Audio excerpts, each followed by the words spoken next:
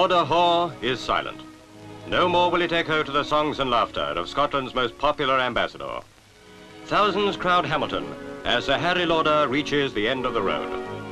Seriously ill for many months, he had fought against death with the same vigor and tenacity that took him from a Portobello mine to worldwide acclaim on the stage.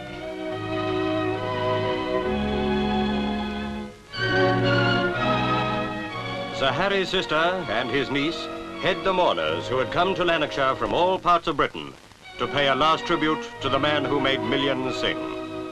The Duke of Hamilton attended the funeral service, and among the wreaths there is one from Mr and Mrs Churchill. Lauder's name will go down in stage history with the greatest of men.